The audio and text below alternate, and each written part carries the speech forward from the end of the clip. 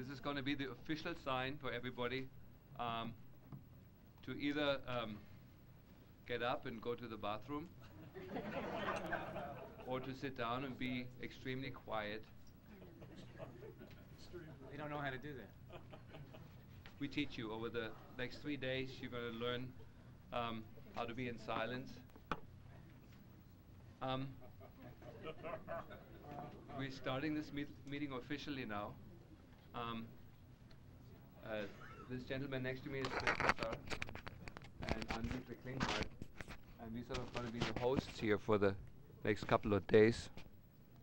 Oh, does this record somewhere else? Yeah.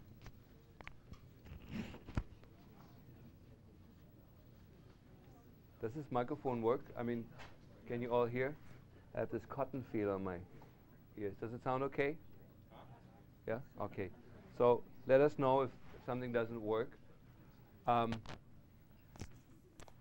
Last time we had a fairly good-sized meeting here was about 4 years ago, when we had a meeting with Jerry Bucco was here, Chris was here, I was here, McMahon. And 4 years ago, at least looking back, I feel like we set a new standard for biological medicine, not only in America, but really for the rest of the world. The Germans were here, and the messages went back that the focal theory of chronic illness is now not a theory anymore, but that we have actually sincere and heavyweight scientists supporting that a focus in the mouth can cause illness elsewhere in the body. And this meeting 4 years ago was very well noticed across the world and left his ripples. You know, the research that was presented then was used in courts throughout the world to defend dentists and patients in front of the insurance companies to win their cases. And it was actually a landslide. It was a relatively small meeting with, I don't know, maybe 50, 60 people here. And it set a whole new standard. Ever since then, many of you dentists in the room here have learned to do cavitation surgery in the mouth, because you felt suddenly it was legit and you didn't have to do it trembling and hiding in your garage, you know, hiding from the dental boards, but that was actually something you could offer to your patients. And many of you got infected with the bug, you know, which was when you witness and participate in somebody's healing, is the greatest joy that us humans know. And many of you have gotten hooked, and I assume one of the reasons you're here is to get more of it. And I can promise you there's going to be a great meeting here. Like most of you have noticed, some of the greatest minds in modern medicine are here in the room, and we're going to introduce some people throughout the next few days. Just going to mention a few. Dr. Issels is here. Dr. Issels is one of my big old German heroes. He's a personal friend and only survivor of the Honecker team, the two brothers that created and gave us neural therapy with everything that kind of came from there. The first ones in the world to really draw public attention to the problem of focal infections in the mouth and focal problems in the mouth. And much of what we're doing has been an outcome of Honecker's work and really Dr. Issels' work, who is sitting over there. Just raise your arm for a moment.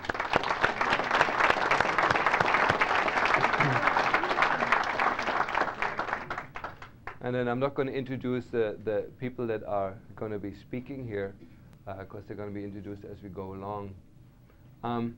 Just on a little bit personal note, the first lecture I gave in North America was in 1986 in Canada, in Toronto, and that's where I met Chris Hassar. And he and I kind of recognized each other then as some pretty bright minds that kind of stood out.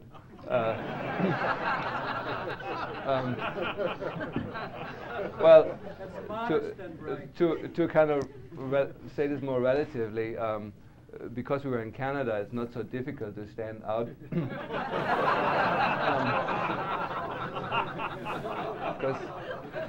No, it's because the Canadians kind of have learned to be very shy, so there's sort of like a consensus in Canada that you kind of behave very shy and you don't let your light shine fully.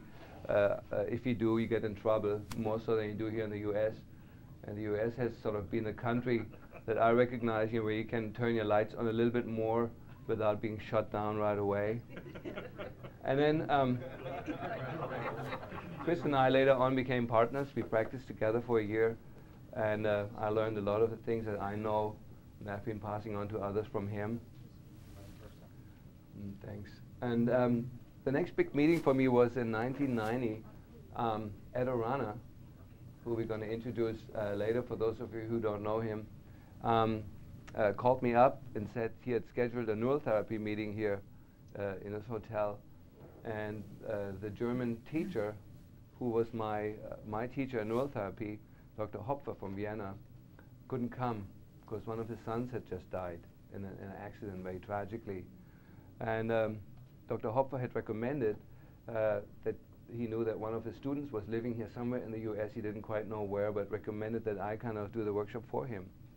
And that's sort of how I got called up, and I said, sure, I come. It was like, the meeting was to start like, at 9 o'clock, and this was like 3 hours before, that he called me. It was something like that.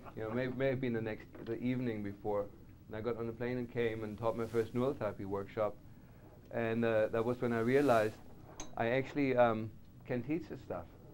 I mean, many of us have stuff to teach, but most of us don't know that we can. We think, well, when you kind of look inside, kind of all you see is this big black hole. You know nothing.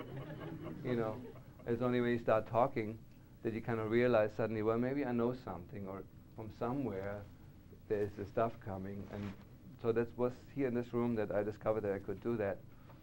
And I've been sort of going forth and back. I've been learning stuff here in America and bringing it back to Germany and letting people pay for the workshops there, to bring the American knowledge over there.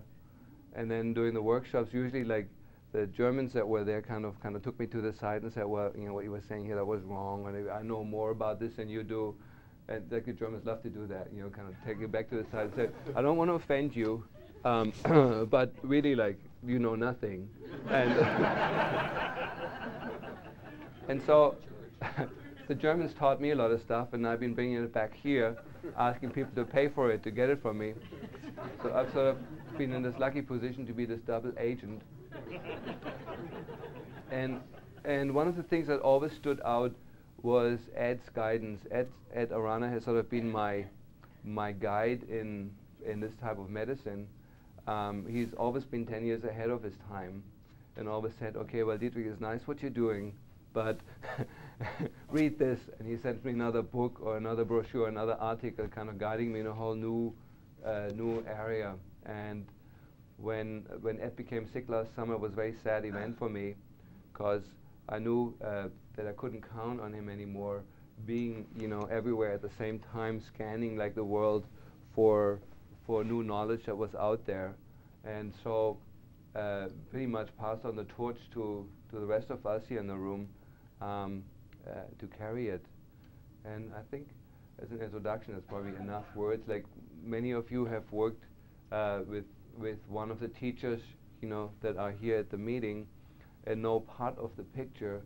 What we will present you these next few days is a whole new level of practicing biological dentistry and biological dentistry in a way that it applies to all of us, whether we're MDs or physicians or unlicensed practitioners of any sort. But the understanding that we're going to transmit here on this weekend, I think it's going to set a new standard, not just for this country, but I believe for the world. We got our Australian representative here, Don Bartram. Don, lift your hand up so people know where you are. Don. Don has been the fearless leader of a whole continent, where there's not just kangaroos, but there's a few people living in between them. And Don has been the fearless leader over there and really taken biological dentistry there alone to a very, very high level. Don is not just a dentist, but he's also a very gifted and brilliant acupuncturist and electroacupuncturist, and he introduced everything we know about the use of the laser in this country. I've been trying to spread his message here with limited success. The Americans are very stubborn, you know. They still believe things have to be difficult and expensive to work. So we're going to have Don give us a little update on his laser treatment. But you're going to hear like a lot of new things, new details on the things that we've established 4 years ago. Yeah, you're going to hear about the intraosseous neural therapy, which I believe is the biggest contribution to dentistry that has occurred in the last 50 years. We're going to hear about dental materials. Chris is going to present the latest on the surgical techniques, and I'm sure you're going to go off on many other things in your talk. But Chris, anyone who's ever seen Chris operate on a jaw knows that it can't be done any better. It's sort of like watching a Swiss watchmaker at his best, you know, fixing a watch. You know, sort of, I've seen lots of surgeons, I've never seen anyone like Chris. And so you're going to hear from some of the best of us the latest of what we're doing. The intraosseous neural therapy was introduced to us by our Armenian friend, Ara and Marjan. Ara, just going to lift your hand up so people know who you are. Yeah. Not many of you know the Armenians. The Armenians in Europe are known sort of as the, well, I mean, I don't want to boost his ego too much, but in Europe there's a lot of reference that Armenia is considered by many of us or the seat of intelligence of Europe. You know, that the most intelligent genes in the gene pool in Europe come from the area around Armenia. And no, it has nothing to do with my friend here. Like he's a bad example of that. But he single-handedly, while we were on a skiing trip, he showed me this ad in a dental magazine showing me this procedure, you know, where you punch a little hole in the jawbone and inject inside the jawbone. And I instantly recognized that this was a breakthrough just as big as the invention of the nuclear bomb or anything of that caliber. And he has taken this procedure now very far and will introduce us to the details of that. You know, my strength has always been the heavy metal detox and also the testing of things. So I think I've taken the idea of what to put in the jawbone the furthest in terms of giving you some guidance of how we can maximize any of these procedures that we're doing in terms of injecting medications, what to inject, when, how much, and all that. And Bart Flick is going to be here this morning, and I know Chris is going to introduce him, but he's going to introduce us to the iontophoresis. For me, that was very fascinating to learn that from Ed Arana, that there's somebody else doing that out there. Because some of you know that 4 or 5 years ago, we were lecturing on using iontophoresis in the jaw to treat the bone cavitations in our course neural therapy without needles. We sort of found that independently, just kind of by thinking about it, and Bart got to it in a very different way. But I think I've been sliming enough here, like, you know, about praising people and stuff. So I think, Chris, I give this over to you. Thank you. Always remember that we won the war, though.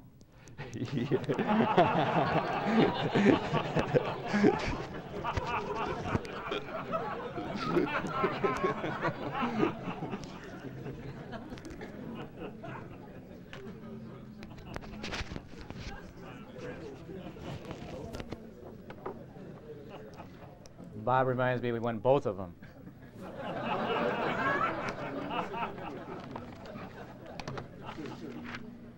And because you people are so smart, I can never understand how we managed to win. You were more. Thank you all for coming today. I'm Chris Husser. You probably know that already, so I won't belabor that fact. I thank my distinguished colleague, Dr. Klinghardt, who has taught me probably more about medicine than anybody else I've had as a mentor. And I see so many of my other mentors in here today, including Dr. Arana.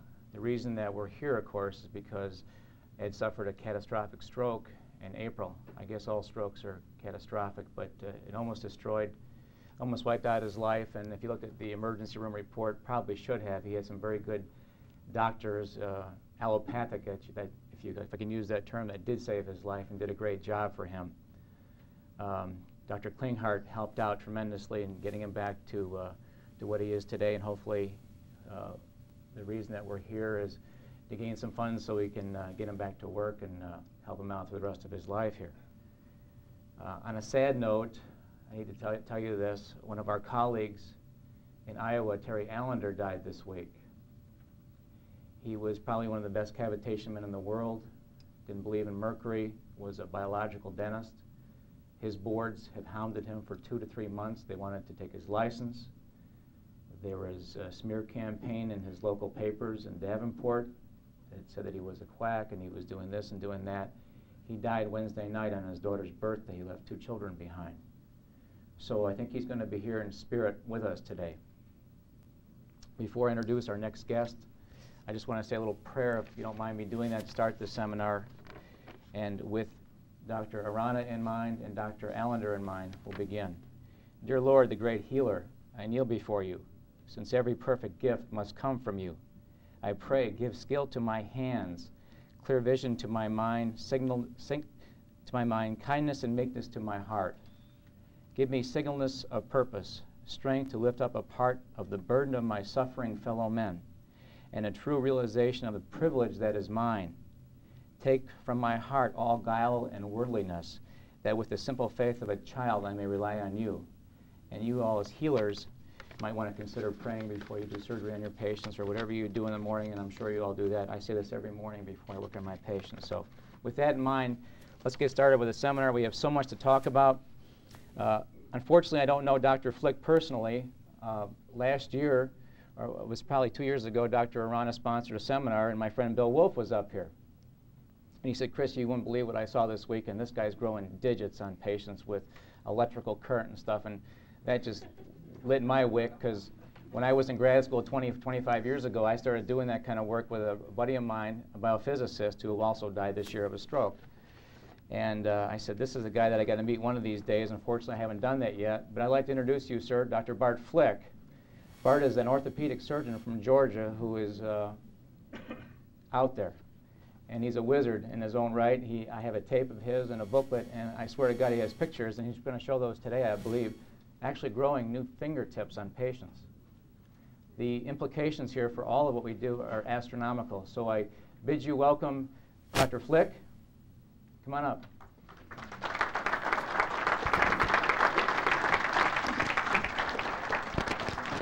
Morning, sir. Nice to meet you. Pleasure. Nice to meet you. Would you put this on, please?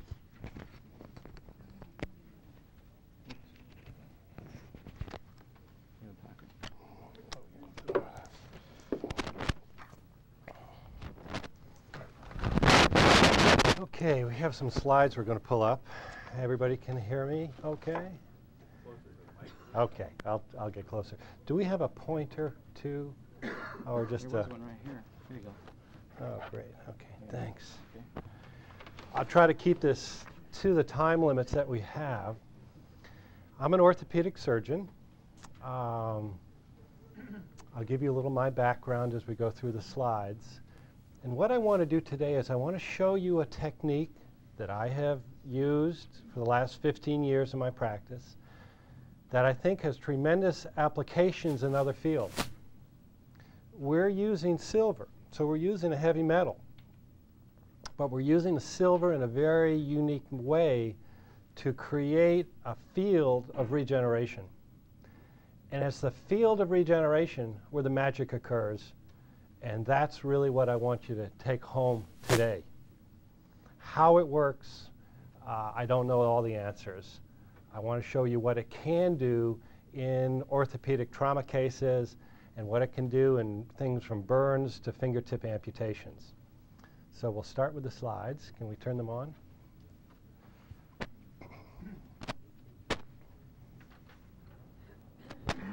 Oh, I want to add this too. This is the second public talk that I have given and chosen to give. The first public talk was a stimulation that Ed Arana. Ed pushed me into giving the first talk to a small group last year. And it was because of Ed I'm here today. I have tremendous respect for this man, and I'm really pleased that he's decided to stay with us and work on opening his heart. Okay, let's go. Now, electrical iontophoresis, it's a field that is not known. It's a field that has had very little work done on it in the past. Oops. Sorry. Okay. Now, this field started about 25 years ago in orthopedic surgery with the concept that we could put a wire in the middle of a bone, run a small current in that wire, and stimulate bone formation. The slide up on the left, this slide shows a typical rabbit femur. And then we put a wire in the middle of the bone and run an electric current through the wire, and we'll get new cancellous bone formation.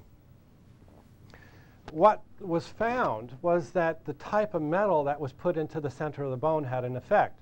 The slide on your right is a silver wire that was put in the bone. The reason this works is that bone is piezoelectric. This was discovered in Japan in the 1950s and brought back to the US, and we started using it to heal fractures that would be declared non-unions. We could put a wire in the middle of the bone, create the right electrical current, and with the right electrical current, stimulate osteogenesis. And it's that stimulation that would allow the fracture to go on to heal, which otherwise wouldn't. Now, this occurs normally in most people. They don't need to have wires put in their bones. They'll heal the fractures. But some folks can't do this, so we'll do this artificial stimulation. Now, in these studies that were started in Syracuse, New York in the 1960s, late 1960s, they put different types of wires in, and they found that silver was the best wire. But it's important to understand, in this case, we use the wire as a cathode. That is, to stimulate bone formation, we need a negative charge on that. This is the type of case that we see in trauma orthopedics. This particular patient came into the Veterans Administration Hospital in 1974 with this type of lesion. It was an open fracture dislocation of the tibia, stabilized with skin loss, ended with this osteomyelitis of the tibia. And you'll see the bone just hanging out in the breeze there, dead, osteomyelitic, no way to regenerate it. Now, we took the concepts of silver to stimulate bone formation with a product that was developed for the Defense Department in the late 1960s, which took fabrics and plated fabrics. This was a company called Swift Metallizing Corporation. It was the first company in the United States to learn the technology of fabric plating. They could take copper, silver, platinum, gold, and put them on nylon. Now, the value of this was for electromagnetic shielding. This was a company, very interesting enough, who did all the gold platings on the east coast of the United States of the Capitol domes. They took the technology in metallurgy and applied it to coating fabrics. They produced a number of fabrics at that time. So we took the concept. If we can create the right electrical environment, put silver ions into the tissue with this fabric, we could have a dressing which would allow us to drive silver into wounds. And that's what we did. This is more material that came out of the Swift Metallizing Corporation. They still produce the fabric, and I'll go on record today as saying they don't produce the best fabric out there. This technology, by the way, is proprietary technology. You will not find this in the literature. You will not find this at the patent office, how to do this technique. And if you read the patents that are on this, you will be misled because the patents don't work. It's a proprietary technology. Okay, this is the type of cloth. What they would do is they would take an already existing nylon and plate it. What we did then was to buy their material and put it into wounds and drive the silver off the cloth into the wound to get an ionic gradient. This would be a typical, this is a wound that we did in the 1970s. This is a silver cloth that came from Swift Metallizing Corporation. We just put it right in the wound, cover it with gauze, run a 9.9 volts. We chose 0.9 volts because when you go above that, you get electrolysis at the electrode, and we didn't want the products of electrolysis. We wanted just pure silver ions. And keep doing that, and bingo, you'll get the wound to regenerate and heal. Now, this paper was developed by my professor at the State University of New York in Syracuse when I was a medical student. This was a lead article in the Journal of Bone and Joint Surgery. Nobody did anything about this paper. I was the only one in the country who picked up on this and continued it and incorporated it into my practice. It's a paper that took 15 cases of chronic osteomyelitis that had come into the VA hospital for BK amputations. The patients elected to try this experimental procedure. They went through it, and 14 out of 15 went on to heal, and they walked out with their legs. The 15th case, because he didn't want to go through the time, it took about 2.5 months to heal these wounds, elected for the BK amputation so he could get on with his life. These were chronic osteomyelitis cases on chronic VA patients who smoked, drank, were not in very good physical health. At the same time, 2 months later, New England Journal of Medicine published an article on the vascularized fibular transplant graft, where you come in and cut out a piece of the tibia, take a piece of the fibula with the blood vessels still attached to it, put it in the tibia with a section that you had cut out, put a nice myocutaneous flap over it, and they would go on to heal. They had about a 78% success rate. The cost of about $30,000 to $60,000 depending on the length of the hospitalization. This technique cost about $1,000 or less. That was picked up nationwide because people could make money on it. This technique was not. So I went on to residency, started my residency at the University of Vermont, and by the time I became a chief resident, I had a patient who came in, year now is 1984, who ran a bicycle shop in town. Everybody knew this guy in Burlington, Vermont, who had had a very severe open fracture dislocation of his knee and a very comminuted proximal tibia fracture. He underwent an open reduction internal fixation, which then went on and got infected. So he had the proximal half of his tibia infected and was scheduled for it was really an interarticular amputation because the osteo had gone so high in the tibia. He said, look, I'll try anything. I got to be good friends with him. And I said, OK, let's try this technique. So I went to Human Experimentation Committee, got approval to do it. We built our little generators, put them together, and we started the cases. Now, when you start a new technique, and the joy that I have in presenting this to you all is that you are on the cutting edge of what you're doing. You're thinking people. You're people who want to get the best for their patients. And in doing that, you take a risk. And in my case, I had to argue before the Human Experimentation Committee, which currently is called the Institutional Review Boards, why I should do this technique. So I finally got to do that. They finally approved it. Then I had to go out and figure out how to build these generators. So I did that. I wrote the protocol. I had to culture the wounds every day to make everybody happy at the University of Vermont. And then I had to do the post-op clinical findings. Now, everybody's probably familiar with this book. The concepts, the basic idea for what I do was developed by Robert Becker. And I take my hat off to that gentleman. He is a great thinker, a very creative person. OK, this was the certain generator I had to build. I had to go back and remember what Ohm's law was. And one of the problems we have as physicians, and one of the reasons I think this never made it, why nobody would do this technique, is that you had to become part electrical engineer. And most of us get stuck in our ruts of practice where we don't want to take the time and learn a whole new science, which I had to do. I went back and redesigned this and built the generators. Can we advance that one? Can we individually advance that one on the right? So we did this case that I was told this gentleman needed an amputation. It felt like I was trying to put an airplane together, trying to fly something with just material out of my backyard. And that's what happened. Well, I got to look at this case, and this is, you can see right here, this is just bone sticking out in the breeze. This is raw bone. If you did the standard techniques for this, without doing any grafts or transfers or any surgical procedures, that bone would go on to continue to die. You cannot treat this wound with standard dressing changes. You have to do some type of flap coverage over it. Well, I wanted to prove them wrong. I wanted to show we could.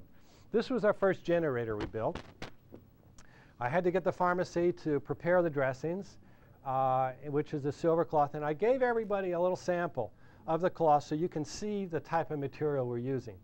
We're beyond that stage now as far as the manufacturing, weaving, and the knitting technology that's involved with this. Let's see, can you advance the one on the left? One more. No, the other. No. Take this one back and advance that one. Okay, this is fine. We're okay here. No, this is fine. Now, if you can look closely, this is 12 days out after this. It's a debridement saucerization type surgery. Is that out of the little haversian canals, this is the posterior cortex of the tibia. Out of the little haversian canal systems, I got granulation tissue to grow out. That absolutely blew my mind. That was not supposed to happen. I was getting regeneration of granulation tissue growing out of bone in a wound that nobody had done it, or I hadn't seen it done before. But you'd get a dressing that looked like this. You get this kind of whitish slime on it, which was a little concerning to the nurses. They thought, oh, we're still dealing with an infection here.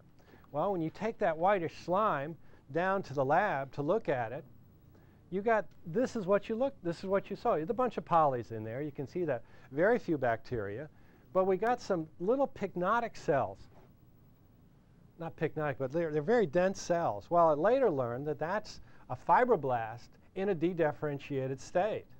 And that's how this stuff works. It causes the fibroblast to dedifferentiate, to go into a more primitive cellular form, and then allow themselves to make more copies of themselves, which gives you the concept of regeneration. Now, you can see this bone's covered now with granulation tissue. And what happens in all these cases is the granulation tissue continues to grow until the entire wound is covered. And then the skin starts to march right across the wound. There's no more surgery. This is something the patient does to themselves every day with a dressing change. So we've taken a very complex, difficult case, and we've given it back to the patient with daily dressing changes, and they'll go on to heal. Now, this was a difficult case because he ended up having an osteo that extended up into an area just distal to the tibial plateau. So we had to take him back to surgery for another surgery and resect more of his proximal tibia. Can you advance the one on the left? Yeah, okay. So you can see the hot bone scan showing the proximal tibia just to be alive with activity, which means we had more infection. So we took a German technique, which I really love. You take a methylene blue dye, intravenously inject it into the patient, and turn him entirely blue. Even his bone turns blue. Wherever there's blood supply is blue. So we make him a Smurf, which the nurses loved at the time. They couldn't believe it. But where you have dead bone, you'll have an area of whiteness. Now, see, you can see up in here, this has not been dyed. Okay, so there's area of necrotic dead bone in that area. Okay, this is after the dye ran out. Now, this is an experimental type procedure. You have to get IRB approval to use it in a clinical setting. There's no side effects to this dye that's injected except one. If the patient expires while the dye is still in his body, he hasn't excreted it out, the families get very upset. He's blue. And we did worry about that a little. Okay, so he went on. Well, meanwhile, we had resected. Now, this is the first case I was in. I was sweating this whole case out, and I had all my attendings looking at me saying, God, you're crazy. Go ahead and amputate this guy. I said, no, I want to see if this works. So we ended up cutting more and more tibia out. So you can see we're right back to the posterior cortex, and we're getting right up close to the knee joint. Well, meanwhile, my residency time runs out. I start private practice, and I promised them they kept doing this technique, and he went on to heal. we saved his leg. And this area up here filled in just like this down here. Now this was a chronic alcoholic, a smoker. His protoplasm was the worst you could find as a patient. Regardless, he went on to heal. He was a walking swamp. Okay, so could you advance that one on the left? So I finished practice, married a woman from North Georgia, and moved down. And by the way, my wife is a fire chief, and she's running the slides right now. So, and said, okay, I'm going to start doing this in my private practice. I had several opportunities to work to get appointments at medical centers and universities. I chose not to because I saw the politics that were going on in these centers was something that I personally didn't want to play with. So I elected at that time to go into solo private practice and continue with this technique. Now, sometimes as a treating physician, when you're explaining this to common people, it's like, this is electricity, doc? What are you doing? This is crazy. But I have enough patients. In the community I live in now, I've done enough of these cases where someone gets a cut or an amputation, they said, send him to the Radio Shack, doc. Okay? Because we put little battery units on them. Okay, now this was one of my heroes in the classic allopathic fields of medicine, William Halsted. William Halsted said, since 1984, we have covered our fresh wounds with silver foil and are quite convinced that this dressing has appreciable chemical as well as physical value. Published Journal of American Medical Association, 1913. Can you advance the one on the, it doesn't seem. Okay, historically, I'm going to run through a little history of silver, much of which you may know, where we stand in silver, and then I'm going to go through clinical cases. So you can see how this technology is applied. Silver has been around for a long time. In the last 100 years, there are two substances that were on the market, Credes antiseptic and Credes ointment. Argyrol, which gave Mr. Barnes literally a fortune and by 1910. And it's interesting, the greatest art collection in North America was put together by Mr. Barnes, who sold Argyrol. Argyrol went from sales in 1906 of 0. By 1912, it was the sales of $8 to $9 million. This took off like wildfire because it was the only type of antibiotic or anti-sepsis solution that had some effectiveness to it. Silver wire sutures were developed by a guy named Dr. Sims, particularly in GYN surgery, where he had to do episiotomies or he had to do surgery around the rectum. It was sutures that were basically silver wires that would not get infected. Then the silver foil. Now, their silver foil was sold commercially between 1913 and 1928. You could buy it out of a supply house catalog in Boston. The reason that's important is this gave us precedent to go ahead with the silver dressings as far as a 510K application to FDA and grandfather clausing this in, because this was sold before. This is why the silver colloid boys and girls in America are able to sell this product, because it was sold under the name of Argyrol and Credes Solutions back before the FDA came into existence. Oh, let me go back, I'm sorry. Now, the oligodynamic aspect, this goes back a long time. The word oligodynamic came from a Swiss physicist around the 1890s, where if you put silver onto any solution, a small amount of that silver will iontophrase off into the solutions.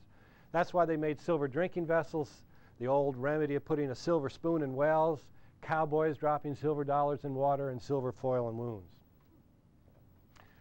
Can you advance this one on the right?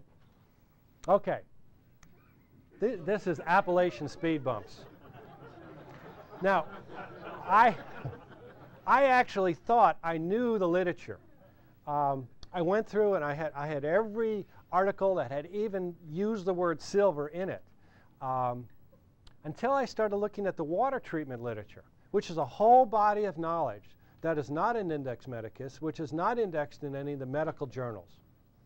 That gave me a whole nother area of information, like another speed bump. And then in the fabric and textile world, these boys work in totally different journals.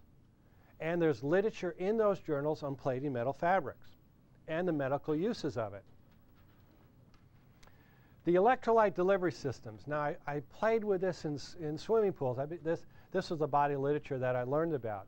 The systems do work. There's some inherent problems in it. It's a copper-silver system that they electrically inject into the solutions as they're going through the pumps or a pool.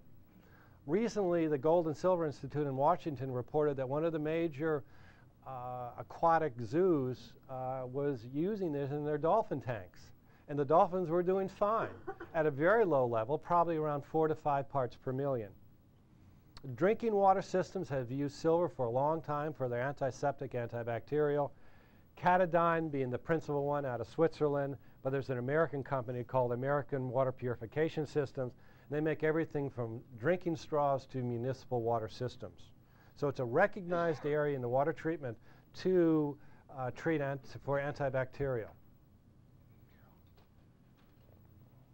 Chemical delivery systems in silver. Okay, you usually hook silver ion up to another molecule. In this case, silver nitrate. We all have heard of silver nitrate.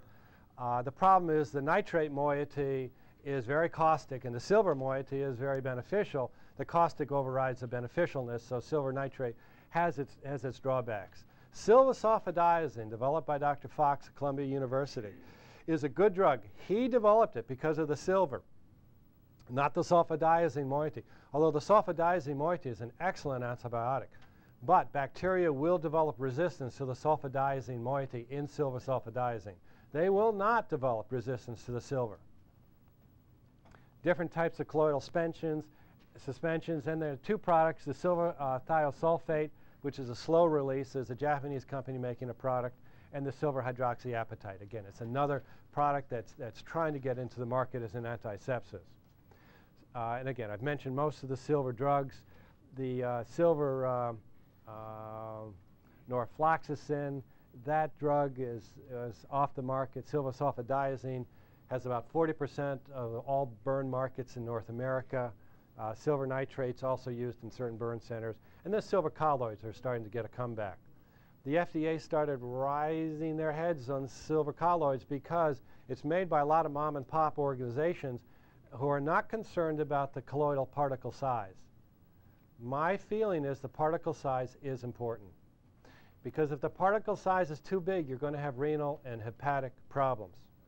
That's not been proven. That's just my speculation. The key to utilization of silver is how do you deliver silver? And the reason this system works is that we're delivering it on a nanogram level in an ionic form, which then allows the ion to complex with the proteins, the extracellular matrix, and the intracellular substances. And that's why regeneration occurs. That's why dedifferentiation occurs in the cells. Could you run that by us one more time? I'd be happy to. Okay. Oh, no, that's going to be brought out as a theme over and over again. So I'll repeat that several times. The mechanism by which how silver ions work, or how silver works in this system. These are two products that are on the market. The one on the left is not sold in America. They developed this with the concept of an antibacterial membrane for floors, for telephones, for anywhere there'd be in a public meeting place they would like to have antisepsis and antiviral. And Apicider A has been developed, it's been written about, but you won't see it on the market because the company that's selling it has not promoting it. Can you advance the one on the left? Microphone. Stay closer to the microphone. I will. Okay. Now, silver colloids, there are lots and lots of claims out there. The claims are unsubstantiated. If they could use a silver colloid that created a particle size close to the silver ion, then they would have something magical. But they don't. The particle sizes are quite large. Silver nitrate, as we talked about. The bacteriology. Now, I'll go back to 1974 again. When we were looking to try to use these in clinical settings, we did a lot of bacteriology work.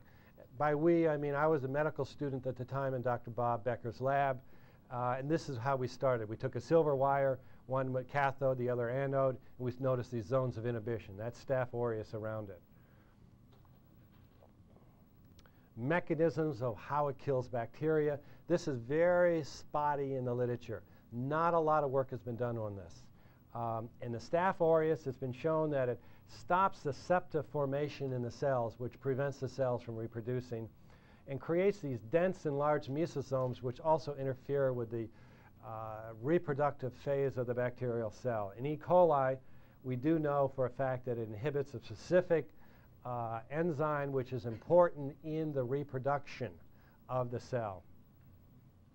The mechanisms of silver ions is that it affects the extracellular and it affects the intracellular environment. In the extracellular environment, we have many types that are called metalloproteins.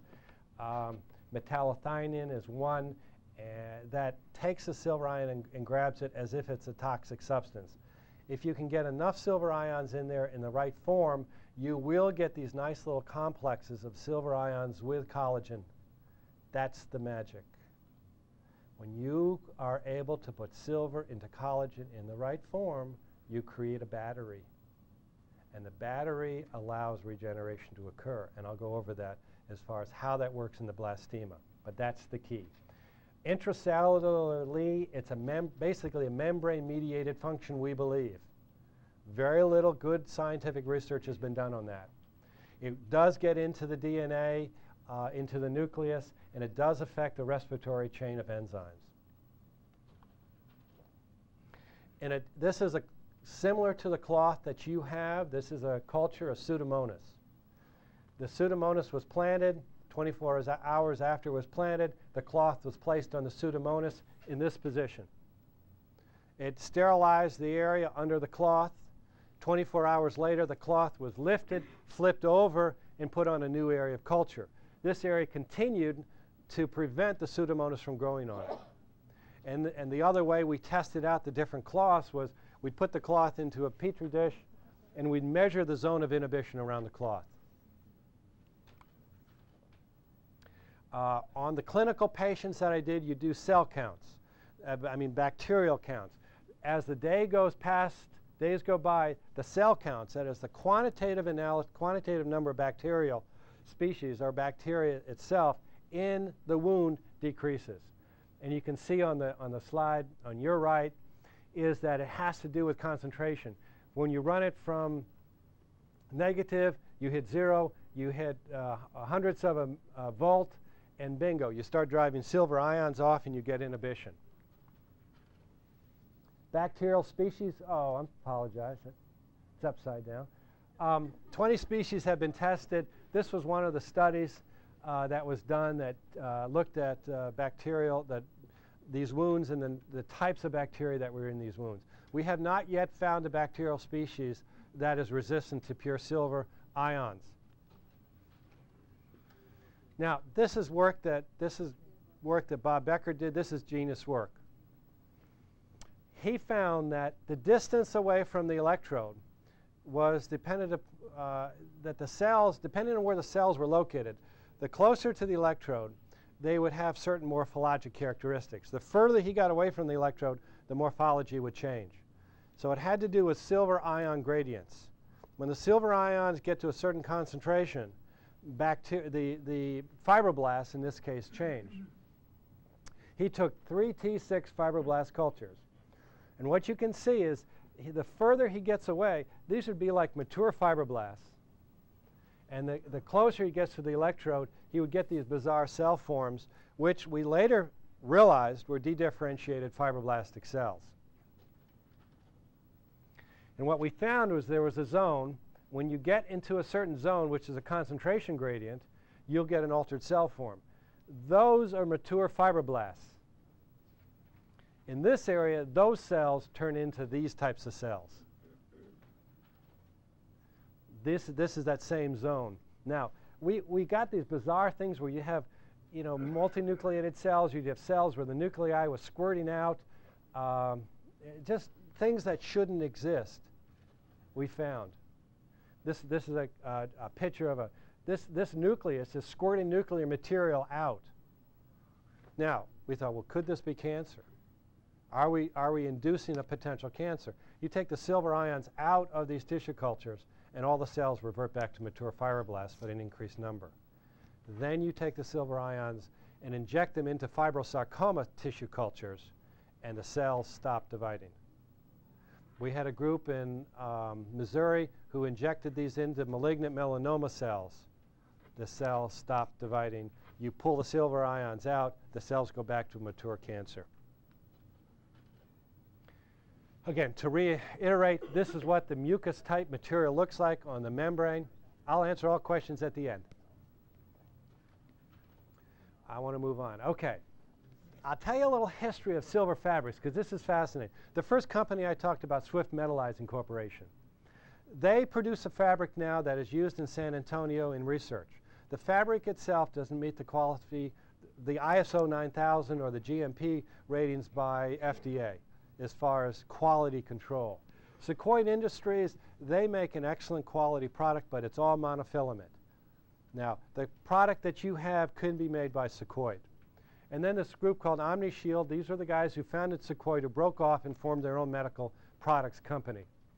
And then what we did last year is a dressing manufacturing company called Cush Industries made a strategic partnership with us and a strategic partnership with Carolina Narrow Fabrics. And we have the capability now of knitting yarns, non-wovens, and woven fabrics, because we want to have the capability to take this technology into the dental arena. We want to take this into the plastic surgery arena, and we have to have the fabrics made correctly. The plating technique, it's a proprietary. And you go, if you go to Swift and you say, how do you do your stuff? That's the answer you're going to get. It's a chemical bath process. It's a process where the whole fiber is coated. So there's no shadowing effect. This is not a plating process electrostatically. And different fabrics vary in their ability to be plated. Silk can be plated. Your synthetic polypropylenes cannot. Can we advance that one? Let's see. OK, history of plating fabrics, just very briefly. It started out in the carpet industry and then moved to the Department of Defense. Do you remember when you were kids, you'd walk on the carpet and get shocked? You don't have that anymore. Because what they're doing now, what they started in the 70s, is putting conductive fibers into carpets. So the static electricity gets drawn out. Originally, it went to plated fabrics. Now they're going to carbon filaments. Electromagnetic shielding, big business in making a room electromagnetically secure, so somebody can't eavesdrop on you. Making gaskets for computers, gaskets for doors, and in the grain industry. These bags, the concept of grain explosions from dust particles being in the air, if they'll use these bags that have silver fibers in them, they'll prevent the dust explosions. They've gone from there into more carbon fiber bags now. OK, benefits of silver nylon briefly. That's the response you sometimes get when you talk about, I'm going to try a new technique with some of my patients. I'll give you an example. I took, and you'll see some of these cases. I put some of my cases together. I had, I had about 40 fingertip amputations, and 38 of them were workers' comp injuries. If you do a lot of workman's comp injury, you'll have a complication rate that's 3 to 5 times what the national average is for that problem. The biggest problem we have in fingertip amputations is neuroma formation, neuroma developments. This will prevent a worker from going back to his previous job. In these cases, I never had a neuroma form, which means that we're getting some type of regeneration. No reported allergic reactions to pure silver ions. Now, if you find one, please let me know. I would love to hear about it. We put a very, very low quantity of silver into the wound, nanogram level. Now, when they were using Argyrol, these patients were drinking gallons of this material, so much so that they developed a disease called argyrosis, and they would actually look green. They would have this greenish type tinge to them. Even with that quantity, that body burden of silver, they never became liver toxic. Has a long shelf life. The stuff lasts forever. The cloth you have, you could put that on a cut 5 years from now or today, and it'd have the same effectiveness. Stimulates regeneration of mammalian cells. And this can be a cheap process. When we worked out the economics of making dressings out of this for wound care. We only talked about increasing the price of that dressing, the manufacturing price, by 5 or 6 cents. Clinical cases. This is the way I felt when I started. Blind, I wasn't really sure what I was doing. I really wasn't sure what to expect. 12 years later, I feel very comfortable in this technology. I've had every possible complication you can imagine. And out of these cases, probably 400 cases plus, I've had 3 or 4 failures. And I'm sure that was because there were other things that I did not recognize in those patients. The original cases were done for chronic. I use this on chronic and acute trauma now. Can you flip that one? Again, this was a paper that started it all. Very briefly, I'll make a couple notes here on the there are a couple papers that were published. If any of you want a bibliography on silver and silver paper, silver ions, I'll be more than happy to send it to you. Send an envelope, an 8x11 envelope with your address on it, to the address that's on that little silver sample that you had. $15, and I'll send you, it's a multiple-page bibliography. I'll be happy to share it with you. Animal studies, not much has been done. There's 2 primary areas. One was Joe Spadero in Bob Becker's lab. He was a colleague of mine at Syracuse. And the other is a fellow named Hugh down at Fort Sam Houston. He's doing more work on this than anybody else in the world at this point. And they're developing this for the concept of burn dressings. Silver nylon in vitro, I'm going to go fast. These are all in the bibliography. They have different studies basically showing that the silver in the silver cloth form is antibacterial. Urinary catheter systems. This was interesting. What they did in Japan is they took urinary catheters, coated them with silver, and put them in patients. Now, 25% of all patients who have urinary catheters get bladder infections within 3 days. So they're guaranteed 25% of all patients with Foley catheters in are going to get infected. With these alterations to the catheter, none got infected. Clinical studies, those were 2 that were spin-offs, Bob's, and then his predecessor at the VA hospital, Dwight Webster. Okay, this was a product that was developed by a plastic surgeon in Texas where he took pigskin, coated silver onto it, and then put it on his open wounds. He got fairly good results. However, the company failed to get FDA approval. They were selling this on the open market. 3 years down the line, FDA came in and said, "Why are you selling this?" "Oh, well, where's your paperwork?" "Well, we don't have any." So they shut them down, and they're not making it anymore. If you could advance that one on the left. Okay, I'll reiterate this. Concept, regeneration, Newt salamander, limb amputation. Group of cells form at the end of the stump that's been amputated. These cells form a structure called a blastema. A blastema has little nerves that grow into it. Those nerves that grow into the blastema maintain the electrical potential. As long as that electrical potential is maintained, the limb continues to grow and regenerate. That picture on your right shows the neural epidural junction. Now, what do we do with the silver? This is the magic, is that we create the electrical signal as if we have a neural epidural junction. That's how it worked. I'll show you some of these cases. One was a fellow who, my first case I did on a fingertip amputation, the wound closed to look great. He amputated the whole tuft off the distal phalanx. I had him come back 8 months later, and he had regrown his fingerprint. So I continued to have regeneration even after the wound had closed. Okay, and this is the concept. Okay, back to the biobattery. That's the magic of how this works. You have to get the silver into the tissues in the right form, and it has to complex with the right material, and once it does, magic. If you could advance that one. Okay, why has silver been forgotten? Well, I think it's been forgotten because there's no economics pushing for it. There are economics in 1997. This is a product that can create a self-sterilizing dressing. This is a product, when delivered in the right form, can heal a lot of the lesions that you see in the mouth. The reason I like this is that you get a continuous supply of silver over a 24-hour period of time.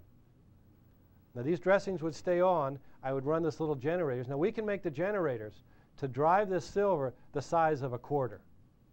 It doesn't have to be. We can even make the generators that could go inside a dental splint, where you just change the fabric on the dental splint daily, and you get a continuous supply of silver into the mouth at a nanogram level.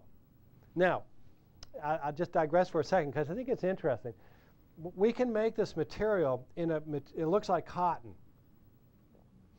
And I would be more than happy to send this to anybody who wants to try it.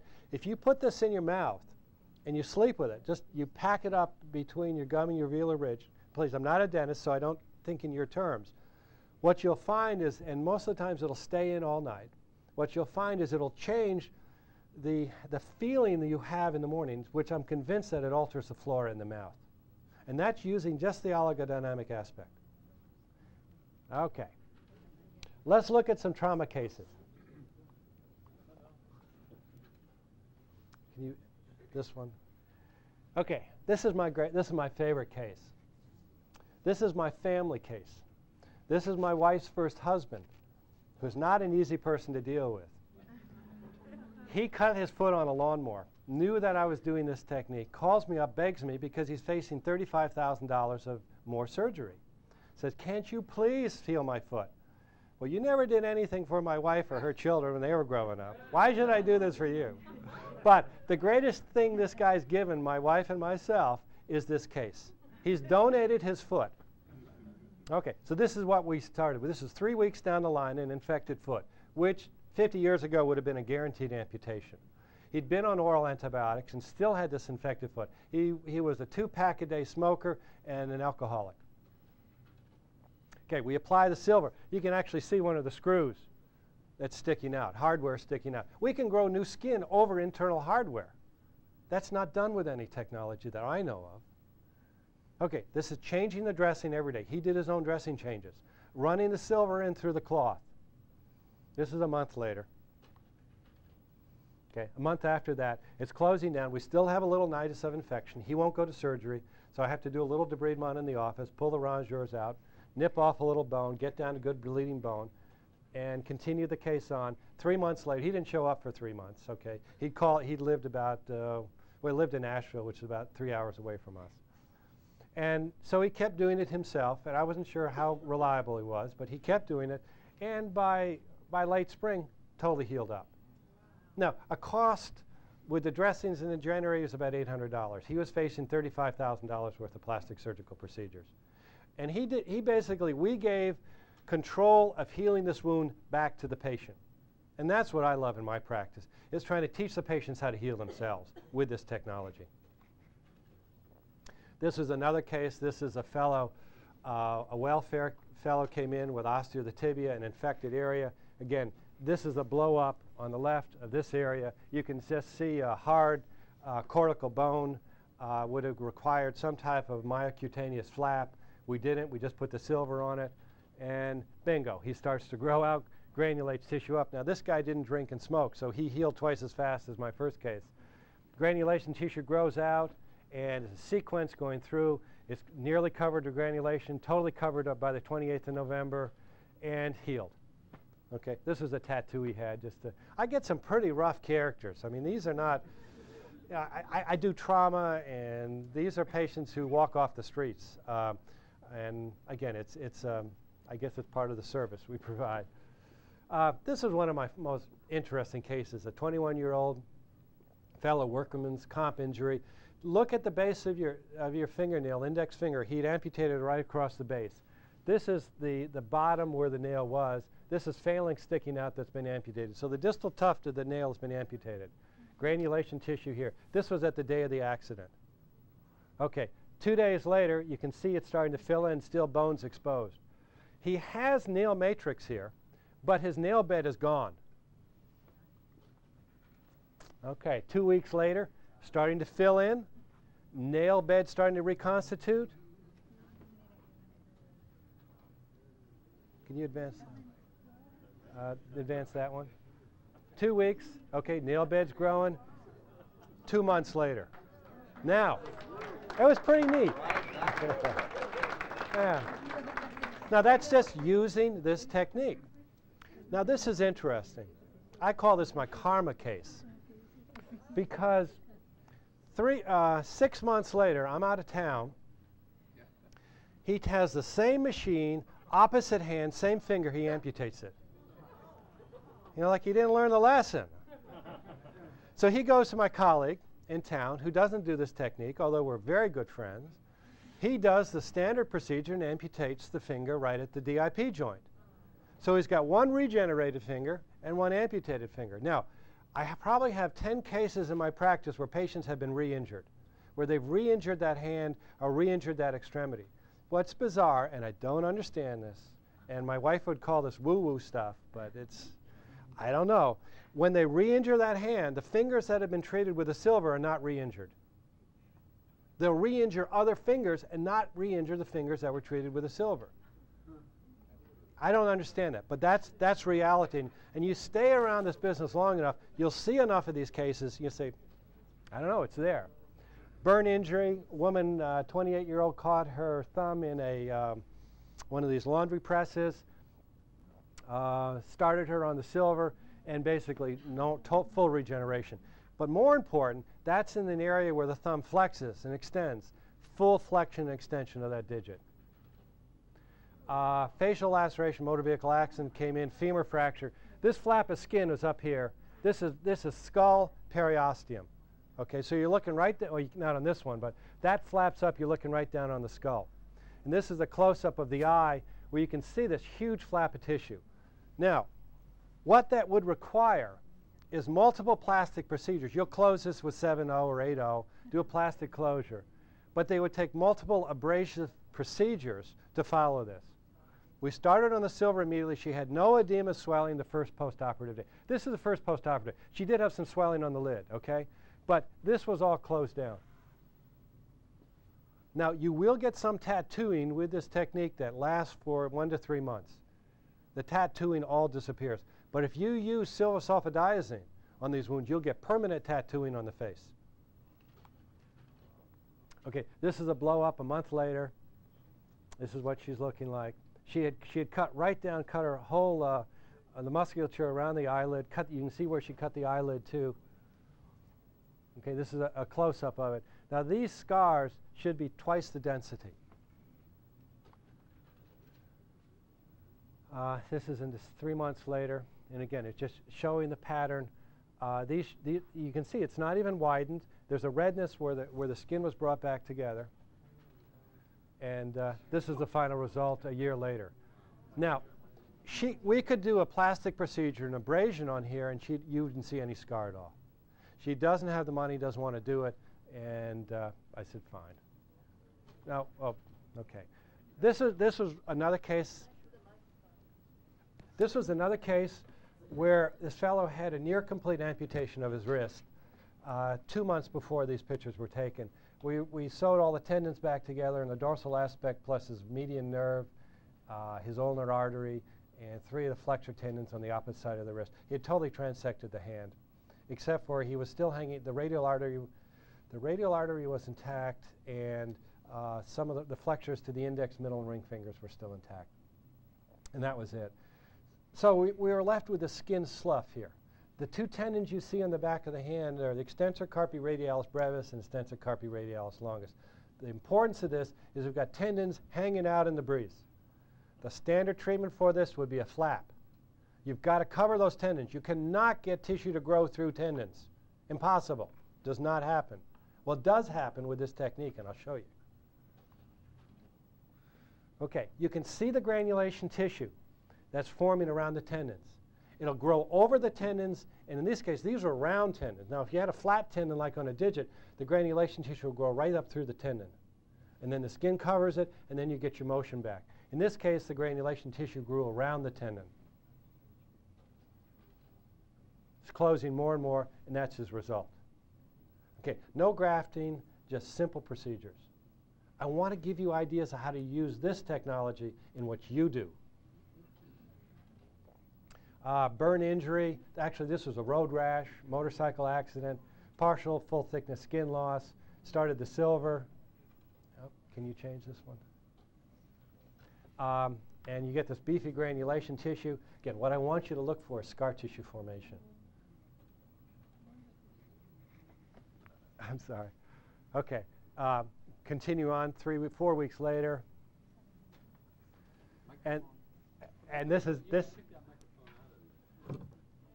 All right. And this is the result, okay? Minimal scarring, normal sensation, even on the part that's full thickness. What that says is you are getting regeneration. Now, in these cases, are you taking that sheet of fabric? You haven't shown really how you apply this. Okay, let me finish and I'll go over that. This is a burn injury, a 4-year-old child. Water fell off the stove, burned her. Normally, this would have been referred down to a burn center. The family had no money. They begged me to do this technique with them if it would work. I said, fine, I'll do it. And we took her to surgery, just cleaned off the tissue. There is parts in that wound that are full thickness. It not totally declared itself yet in partial thickness. If you use this technique, you will reduce your edema and swelling, and you will stimulate healing.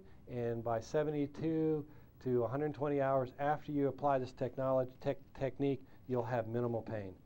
We did daily dressing changes on this child. By the 5th, 6th day, the dressings were changed without any pain. In a burn center, this would require sedation. And I'll just go through the progression of how this wound went on to heal. Okay, we're starting to get granulation tissue forming. Oh, by the way, the scar went up and included her breast nipple. Now, that would have been guaranteed to have scarring there and disfigurement. Again, it's healing, granulation tissue. This is not painful. To change this dressing is not painful.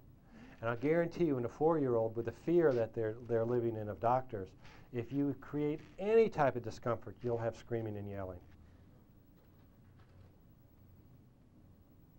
Continues on month later. Oops. Okay, just continue on. And here we go. Okay, now, I lost this child to follow-up. This is the last picture I had. I really wanted her to come back in a year. We couldn't find her. Again, this was a welfare type of a case. The mom moved out of town and child's gone. Full motion, minimal scar contracture. She's going to have a normal breast tissue.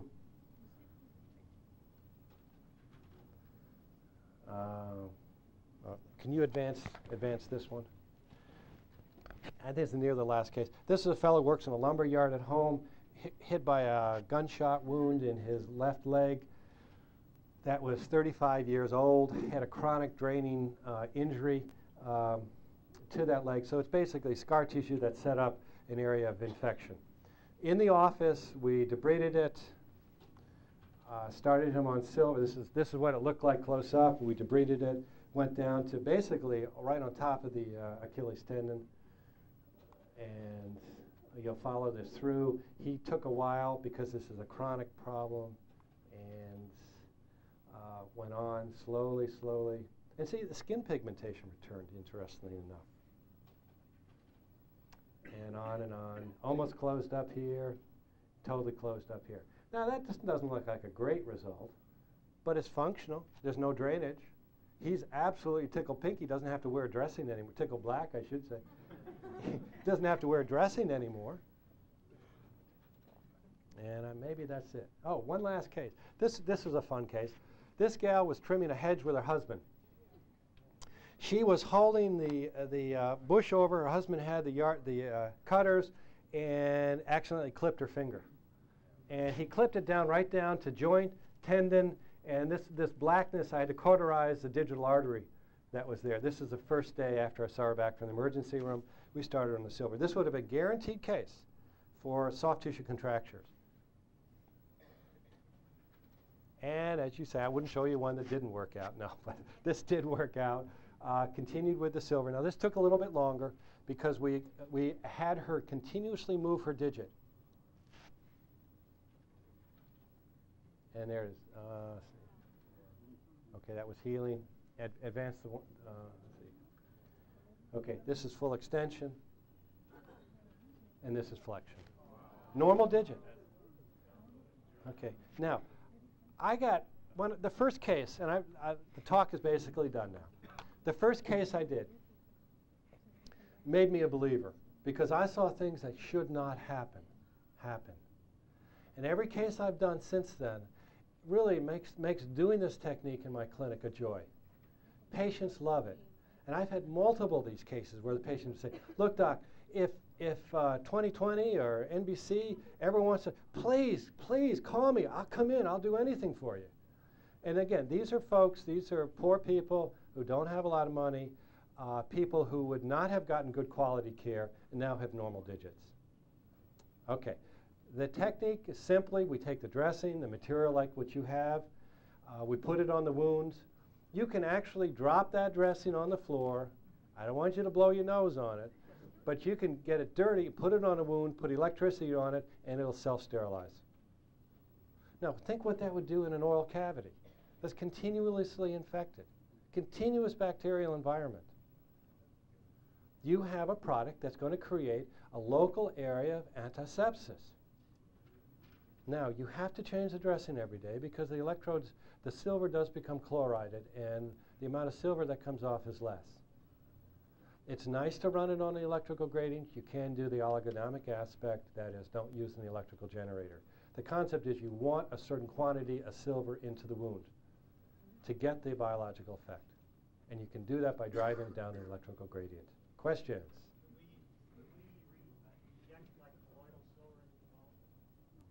No, I would say that would not work because the colloidal silver particle size is too high. Particle size, you won't get your collagen complexes with colloidal silver. You will get your complexes with ionto silver. Silver in an ionic form, yes. Wait, back there first. That's an excellent question, and I can't answer that. What was the question? What particle size are we looking for? And I can't even tell you what the particle size of the ion is, whether it's a clump of ions. You know, I don't know the answer to that. I do know that we can get the tissue regeneration when we drive the silver down an iontophoretic gradient. We can't do that when we use colloidal silver. Dry sockets? Fantastic. It would work. Dry sockets. Can it be put in dry sockets? And You pack the... You pack it in. In fact, we have the company that makes Johnson & Johnson makes a product called New Gauze, which is a ribbon packing. It's similar to probably what you use in your dental practices. They are making for us, actually this week, they're manufacturing the gauze that can be used in packing. We had to adjust the silver concentration on it so we could use. Now that's not electrical. Okay, that's just packing it with and getting the oligodynamic aspect of the silver. What about an old cavitation? Could you use the interosseous injection and maybe thread a silver wire down into the cancellous bone and then drive? No, again, I don't have experience in that, but I do have experience in working on the surface of the body.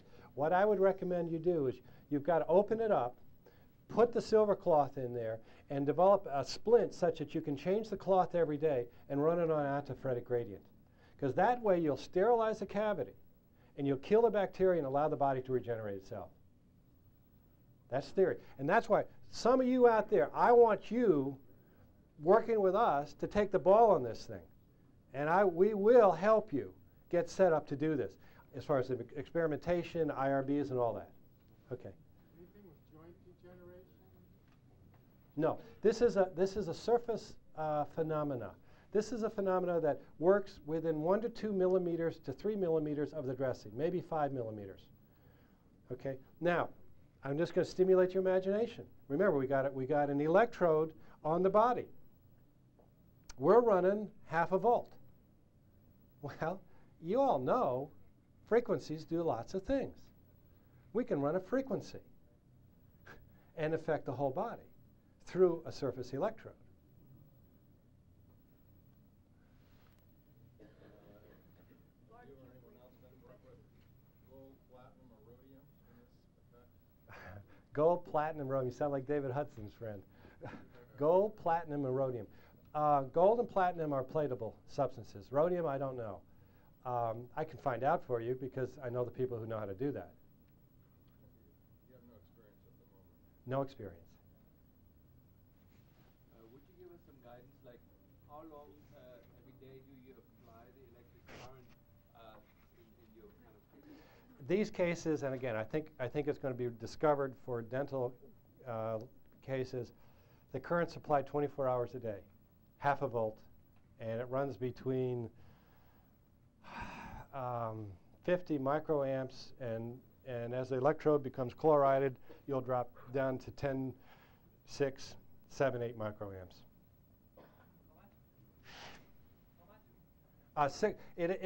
You usually start out, because if you run a 24-hour period and you do your measurements, you usually start out about 50 microamps, and then you fall down to about 5 to 6 microamps by 24 hours as the electrode becomes chlorided. You mentioned before injecting silver into sarcomas and melanomas to stop the reproducibility of cancer cells. Question, injecting silver into sarcomas and melanomas. The question is there any practical application to that for widespread cases? Is there any practical application to widespread cases? The answer is I don't know. Someday there will be. It's frequency, remember? Yes, sir. How about the possibility of regenerating bones around teeth and eliminating periodontal disease simultaneously? I think there's a real potential in that, tremendous potential. But there's a problem though. If you have to continue to utilize the applied current for 24 hours, aren't there some limitations in terms of the oral cavities? I don't know. This is a good question. Needs to be discovered. How about regenerating cartilage, damaged cartilage? This is really a hot topic in orthopedic surgery today because there are a bunch of Okay, question is regenerating articular cartilage in joints. And this is a really hot topic in orthopedics. There are a bunch of procedures where we take cartilage, we take a plug of cartilage out of the knee, send it to the lab, we grow tissues, that same cartilage cell, then re-inject it back into that area with a covering over the defect. I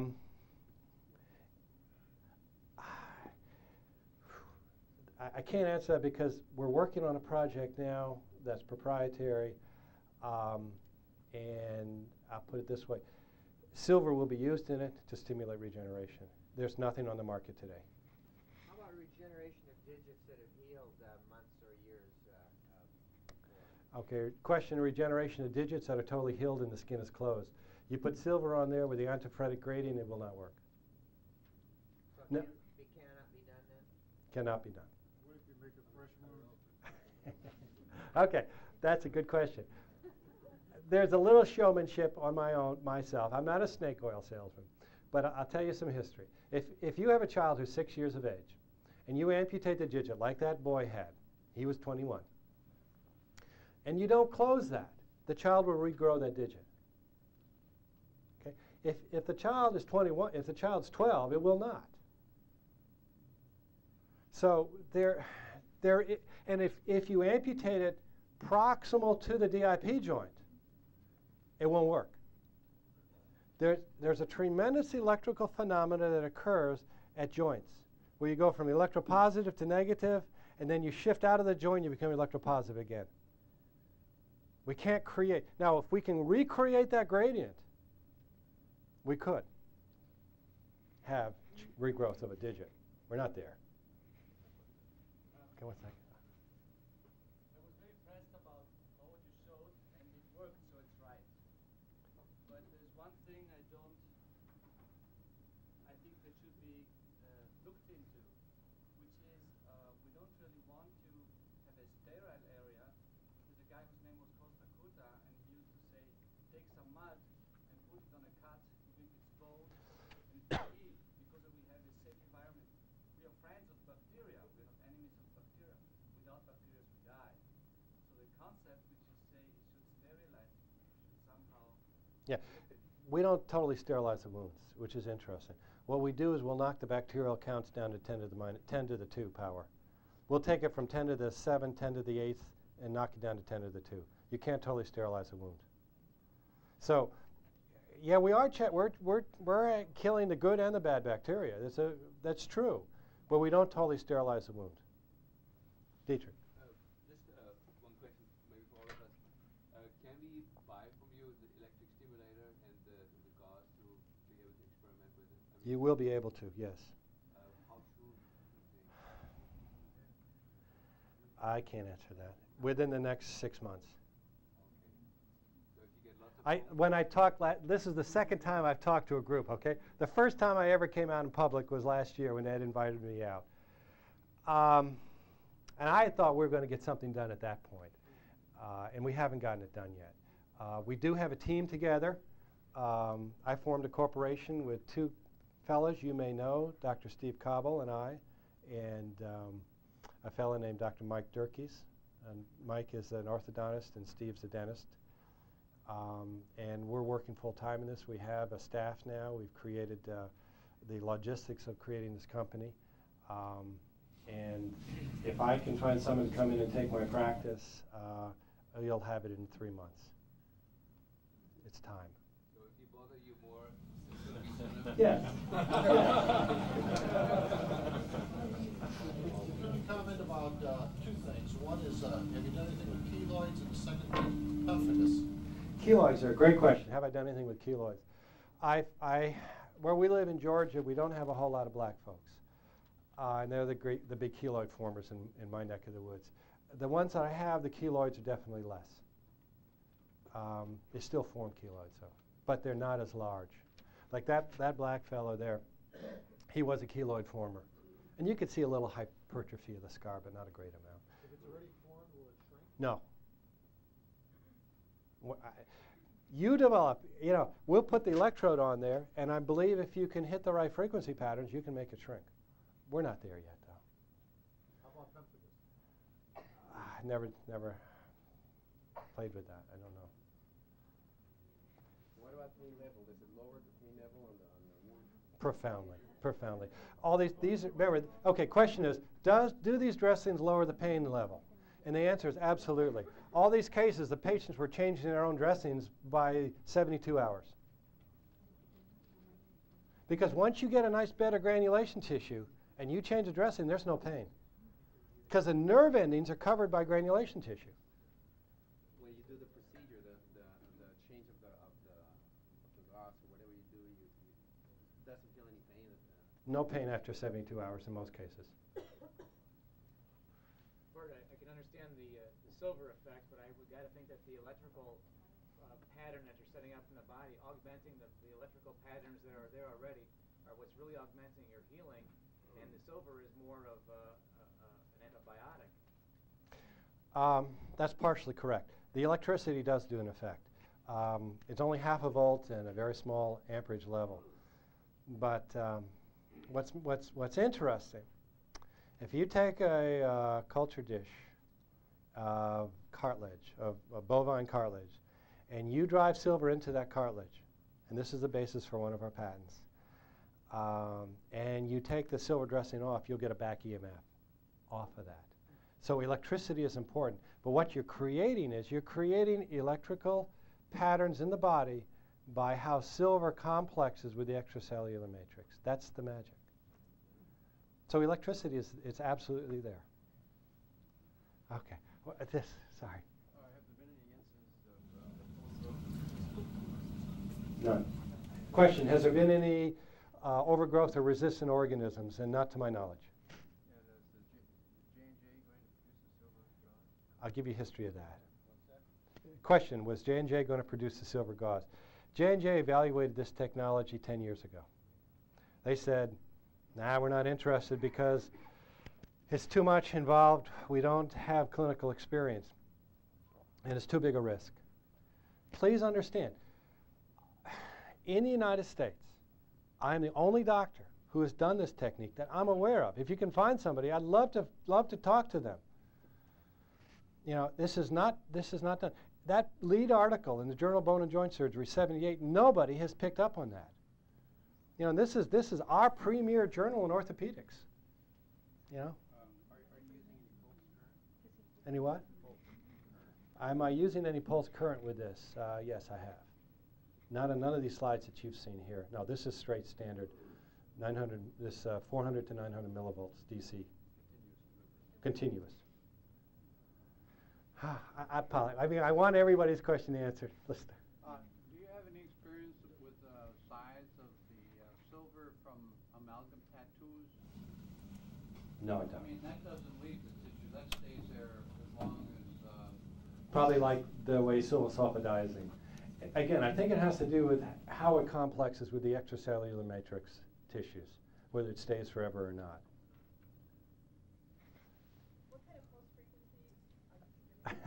What kind of pulse frequencies are we what? Well, I want you to tell me. I can't answer that, but we're more than happy to open the dialogue with appropriate confidentiality statements. Yes, ma'am.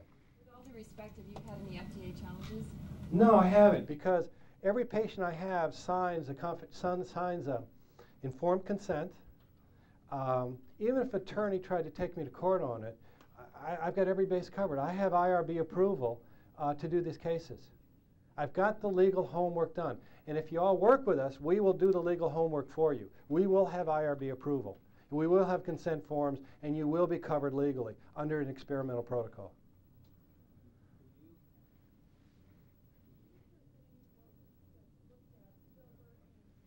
Deficient bacteria or cell wall deficient forms, for example, using dark field microscope?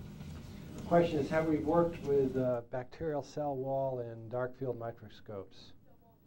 Cell wall deficiencies, no, we have not. Any work been done on intravenous injection of silver ions for fungal? Work on intravenous injections of silver, such as through a dialysis unit. Or something like that, or through one of the, we withdraw blood and treat it and then put it back in. The answer to that question is not that I know of. Well, a patent was issued. I got better at reading patents than I do medical literature. I can write a better patent than I can write an article for a scientific journal. Because I realized is, if we're going to get this technology off the ground, we're going to have to protect it. And the concept is we want, in our structure, we're setting up that a significant amount of all our money that will be made in the future is going to be put back into research. There is a patent on that. It's a clever idea. Remember, when you go to the patent office, all you have to have is an idea. You can have no clinical patients. And unless they challenge you, you can get it patented. That's why most of the patent material on plating metal onto fabrics is bogus. Doesn't work. Question. One question. The most likely application to this group would be, somebody's extracted a root canal tooth or a wisdom tooth, and then how would it compare to stuffing the gauze in there versus stuffing the gauze plus electricity? I mean, would you give us some guidance of like what you suspect may happen, like one versus the other, or a combination of doing this a couple of hours a day of electric stimulation is something that can be. Remember, this is a concentration phenomenon. So if you put the silver gauze in without electrical stim, you're going to get an oligodynamic aspect. You will get some silver going into the wound. You will sterilize within a millimeter of where you pack it. If you run 1 hour of iontophoretic, you'll get more silver into the wound than you will not. Remember, it's the form which you put the silver into the wound that counts. And it's that form that does the magic. If you ran it for 24 hours, you'd probably get healing faster. Because it's a very, very small quantity we're putting in. Ed's got a question. Ed, yes. Have you seen any evidence that focus has changed? Let's say into the upper molar or bicuspid, and it has a distant effect somewhere in the body. Have you seen that distant effect change when you clean this up? What's your question? Okay, question is if you're able to alter the gingival tissue around the tooth, do you find a distal effect in the body? That's a great question, and your guys are going to answer that for me and gals. I want you to tell me, and I'll help you. Yes, sir. You made an allusion to the fact that the silver ion creates a negative charge field in that area, and in magnetic therapy,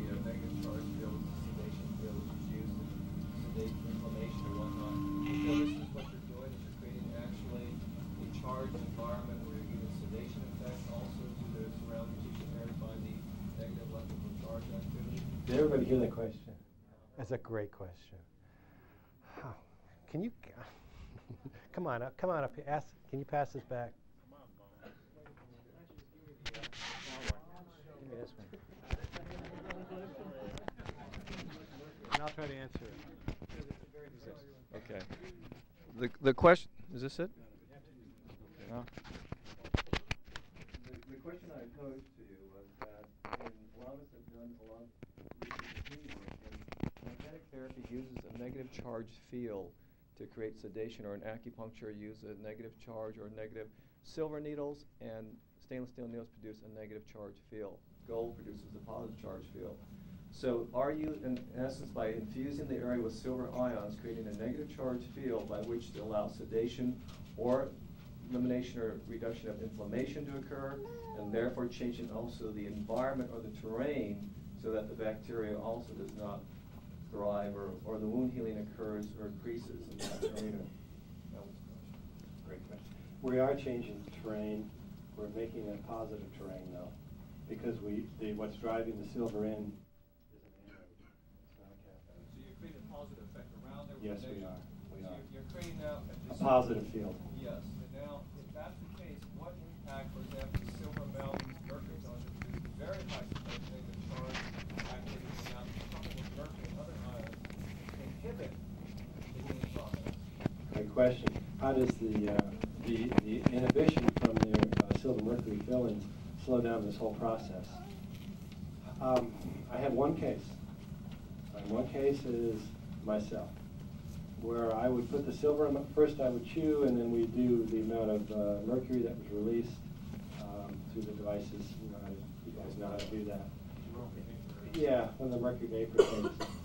And I'd get a certain level. And then I would put the silver in overnight, and then we did it again the following day, and I got it was half what it was. So does the silver in iotic form, or silver in the mouth in this form, stabilize the silver mercury fillings? In my one little anecdotal case, yes. I would love to see you guys repeat that. Bart, does the electrical current stimulate osteoblastic formation? Are you stimulating osteoblasts or osteoclasts? How do you determine that? Yeah, osteoclasts, the classic in the piezoelectric theory that came out by Fukada from Japan, is they're stimulated basically by an anode. The osteoblasts are stimulated by a cathode, which really gave us a lot of fear and trepidation when we started this work because of these tibias. We thought because we were using an anode that we were going to accelerate the osteoclastic activity and get bone resorption. Well, that didn't happen. So there are so many other issues here in the extracellular substances that influence it. Doing oral surgery, we want to get as much bone growth as we can and accelerate that. So. Yeah. No, it does not accelerate bone growth. What it does is it sets the environment or the terrain, and I think once you have a good environment, then the body can do what it's supposed to do. Yes? Have you looked at the growth factors and human growth hormone and fibroblastic growth factor and all those things being turned on by that? Only one? No, we haven't. Have we looked at growth factors being turned on by this technique? The only thing that I've done, and I hope to do a lot more in the near future, is a friend of mine at Clemson grows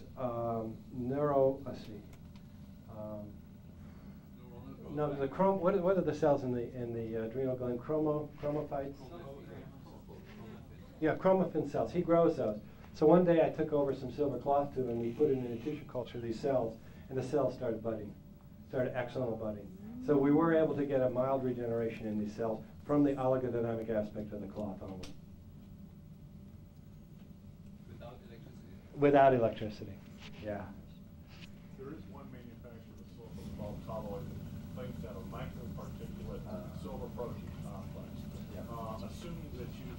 Assuming that you could take that further and truly achieve that, is it possible that you could use that to stimulate fibroblastic proliferation, such as in collagen? I don't know. That'd be great. That was a complex question. Is it possible to create a silver colloid that the silver colloid itself is of a particle size that would allow you to create the same effect that we create with this high ontophoretic gradient? And the answer is I don't know. It's a great question. I'd like to know. Has any experiments been done with psoriasis? Yes. I have done some work with psoriasis with some of my patients who've had other lesions, and it doesn't work. This did not work. Wait, over here. Germany named Robert Ionescu. And he, Here, Ed. he treats all these children with eczema and psoriasis. And the way he treats it basically is that he cleans them up first, and he detoxes the heavy metal out of them, and then he feeds them properly. And the day I was there, they had a contingent coming from Munich of 10 or 12 doctors, and they were going to give him a certificate, I guess, of recognition, if you want to call it that, and recognize his work. And it was amazing to see these children come in there, and they had scabs as big as a liver peeling off of their faces and their hands. 3, 4, 5, 6, 7, 8-year-olds, teenage kids, tremendously disfigured due to their skin condition. And he was reversing all of these 100% down the line. And he had all kinds of medical records to back it up. And we will invite him to one of our meetings to present this material.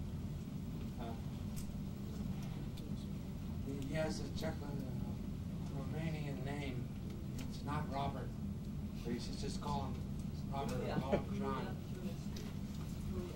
Gruya. Gruya. Gruya. Gruya, yeah, that's right, Gruya.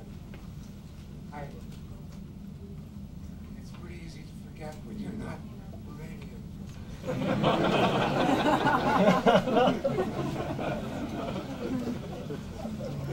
Everything else that's happening.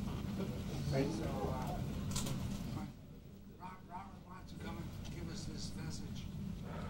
And all of this heavy metal interest is really important because it's our control of this heavy metal business is going to facilitate the living of these sick people. And how we do it, it's up to us. And we don't really know how we're going to do it yet. We know we're going to do it. And that's why we're here. I would just point out silver, like mercury, you put that into, if you electrolyze that into a dirty balloon. Okay, can you speak up? Come on up, Come on up. Come on up. I can talk louder. Okay. I'm fascinated with your work, and I'm a biochemist, so what I know is I do a lot of heavy metal toxicity studies. If you were to electrophorese any heavy metal cation into a biological milieu like your wound, the minute it gets into the system, it's going to be bound up by a protein. The a protein that would bind the most, one of those would be acidic fibroblast growth factor, which I published the structure on in the active site, and it has the sulfhydryl very deep. And mercury wipes that out immediately, mercury cation. So what I was going to ask you, I'm not trying to give a lecture, has anyone looked at the material that's made in the biological milieu when you electrophorese the silver in there to see what kind of complex you're forming with a natural occurring material? There would be something you could put into a salve and remove the... We would love that. We would love to have somebody do that. I mean, I'm just a dumb old country orthopedic surgeon who does this stuff, so. Right. Yes, somebody should do that. There's a tremendous amount of basic science work that needs to be done on this. And when this work is done, we'll open up whole other avenues and understand and even make this technology better. Shall we got to end pretty soon. Last question. Yeah. In dovetailing with his question, my thought is it is best then to go ahead and remove the heavy metals from the mouth prior to doing the osseous surgeries, because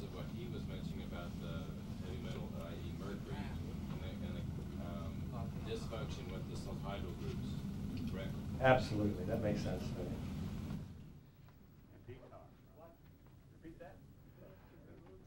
The concept is to remove the toxic burden in the area that you want to treat.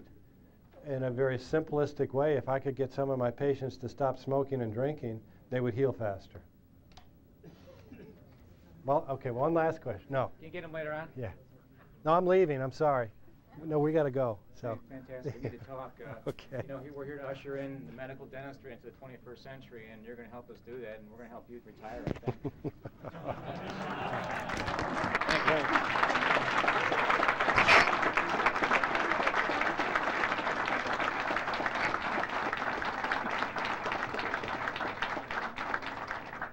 Great lecture. That was fantastic. When I was in grad school, we started playing around with that stuff about 25 years ago, electrical currents, and I never did anything with it, and I knew there was some great beneficial thing there, and thank you for doing this stuff. I have two messages that are important. Mr. Paulos, P-A-L-L-O-S, please call home. It's urgent. And Mr. Philip Aronson or Dr. Aronson, call your office, ASAP. We're going to take a break now for half an hour. And we'd like to have you visit the exhibitors right next door, right just south of this room, right behind you. Half-hour break. We'll start at 11:30.